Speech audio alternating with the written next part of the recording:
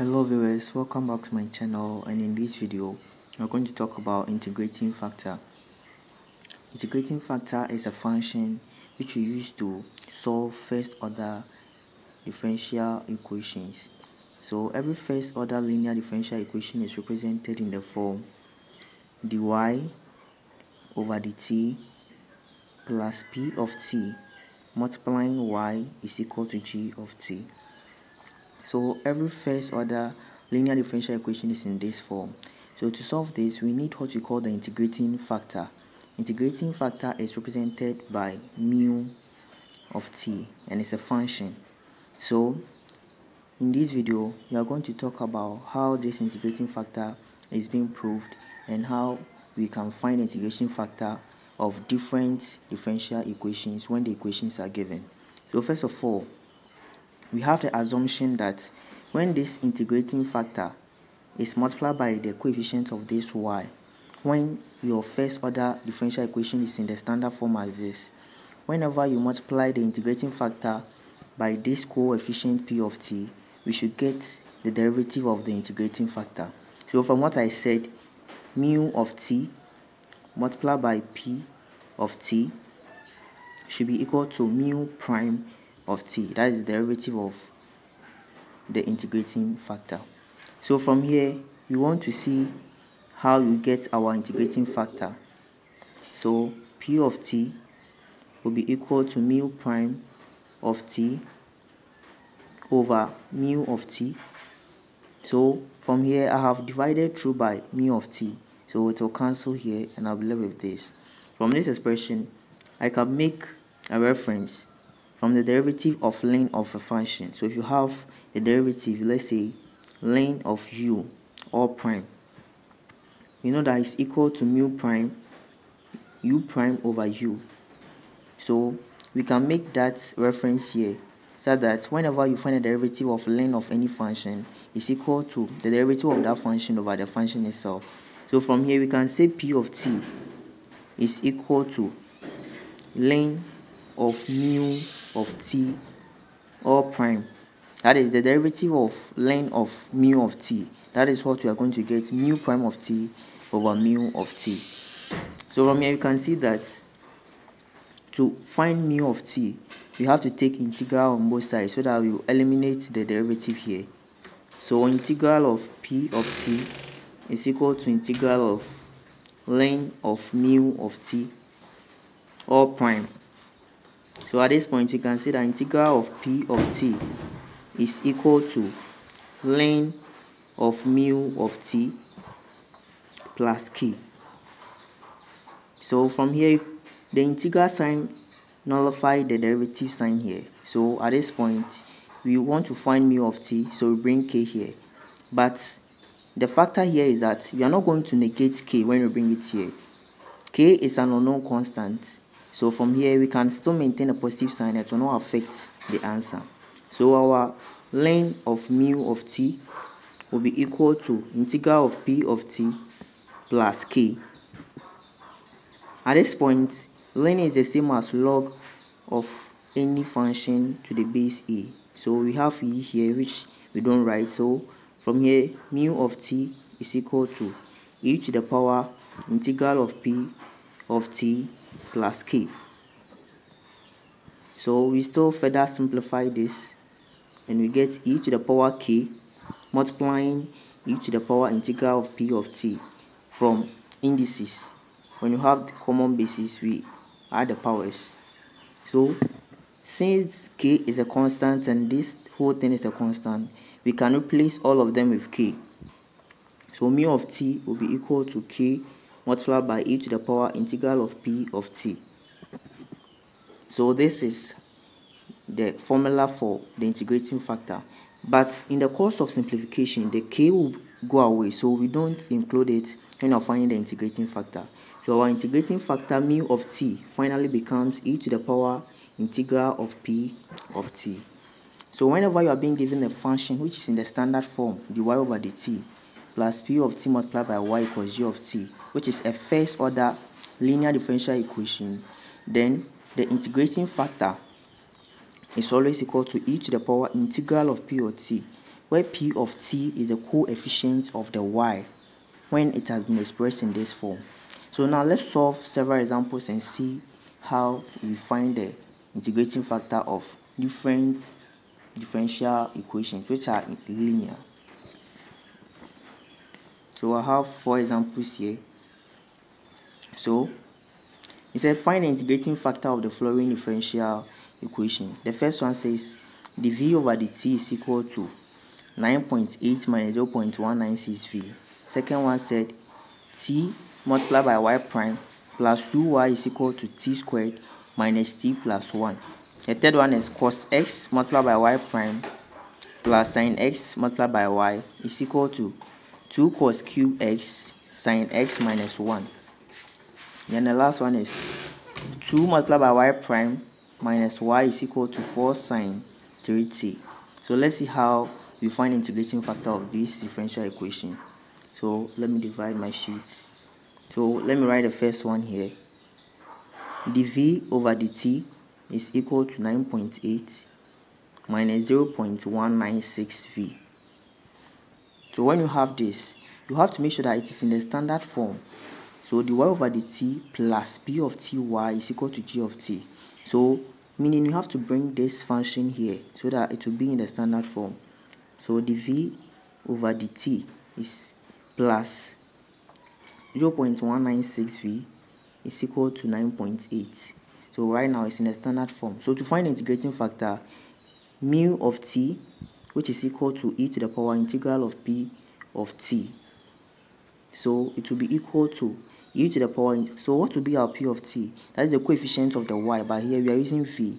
So it will be 0.196. So we have integral of 0.196 dt. And to find integrating factor, we don't include constant of integration here. So from here, if you have the integral of 0.196 dt, it's simply 0.196 t, because there is a t here to the power 0. When you add 1 to the 0, we get 1, and you divide through by 1. So this is equal to 0.196 t, and this is simply the integrating factor. We don't include the constant of integration, which is c. So this is the answer for the first one. Let's see the second one. So for the second part,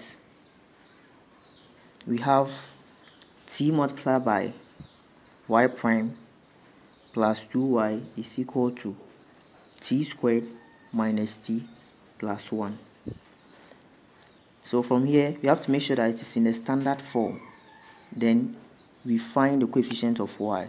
So in the standard form, we can see that the dy over the t, or the derivative, should always stand alone. That is, the coefficient should be 1. So when we come back, we have to make sure that the coefficient is 1. So we divide through by the coefficient of the y prime, that is t here. So we divide everything. Ty prime plus 2y is equal to t squared minus t plus 1 over t over t over t, then over t. So here and here will cancel. We get y prime plus 2 over ty is equal to t minus 1 plus 1 over t, like this. So right now you can see that it's in the standard form. The coefficient of the y and the y prime are on one side.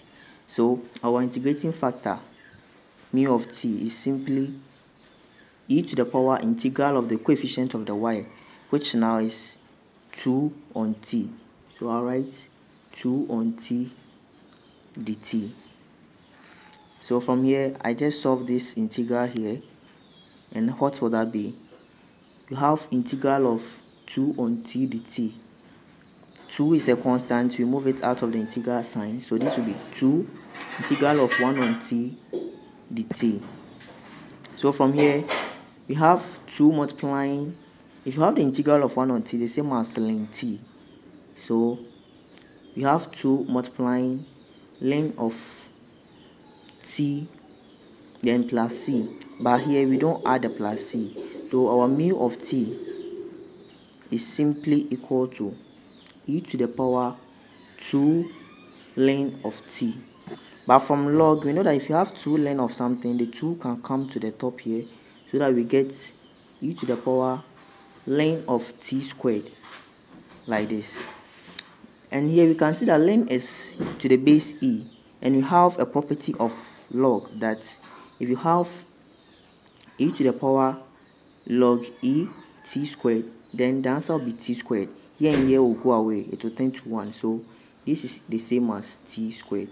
So our integrating factor is t squared. Let's quickly go to the third example. And in the third example, we have cos of x y prime plus sine x multiplying y is equal to 2 cos cube of x, then sine multiplying sine x, then minus 1. That is the third one. So we have to find the integrating factor of this differential equation. So how do we go about it? You have to make sure that it's in the standard form, as the coefficient of the y prime should be 1. So we divide through by cos x. So dividing through by cos x, you realize that when you divide here by cos x, you'll be left with y prime plus here sine x over cos x will give us tan x multiplied by y, and this is equal to 2 cos cube x multiplied by sine x. So when you divide through by cos x, the cos x will cancel one of the cos x here, so you'll be left with 2 cos squared x, then sine x minus 1 over cos x. So this is simply y prime plus tan of x multiplied by y is equal to 2 cos squared x sine x minus 1 over cos sec x, like this. So we quickly find the coefficient of y, then we find the integrating factor. So mu of t, which is the integrating factor, is equal to e to the power integral of p of t, where p of t is the coefficient of the y. So here is in the standard form, so coefficient of y is tan x. So this is equal to e to the power integral of tan of x dx. So from here, tan x, when you find the integral of tan x, is the same as ln of sec x. So you get e to the power ln of sec x. So e to the power ln of sec x. So here you can see that e to the power ln of anything is equal to the function itself, because e to the power log of a, which is a property of logarithm. So our mu of t is simply sec x. Then let's tackle our last example, which is the fourth one. The fourth one, we have 2y prime minus y is equal to 4 sine of 3t. We divide through by the coefficient of y prime, so that we get y prime minus y on 2 is equal to, dividing here by 2, we get 2 sine 3t. So always make sure it's in the standard form, then after, the y should also be on the left side. So since we have the differential equation in the standard form, we just find the coefficient of the y, which is 1 out of 2 here. So our mu of t to the integrating factor is equal to e to the power integral of 1 out of 2 dt. So always we integrate with respect to the independent variable, and here is t. So you have to take note of that. Here was the x, because we are dealing with the independent variable was x. So from here, you know that integral of 1 out of 2t is the same as multiplying.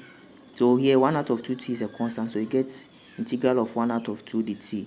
Let's solve it here. We get 1 out of 2 integral of 1 dt, which is same as 1 out of 2 multiplied by t.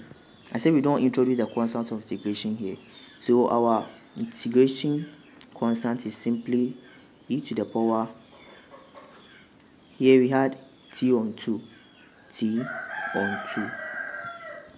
here, so we don't introduce the constant of integration. So our integrating factor is simply e to the power t on 2. This is the end of my video. Thanks for watching. Kindly subscribe and share, and don't forget to also like. Thank you.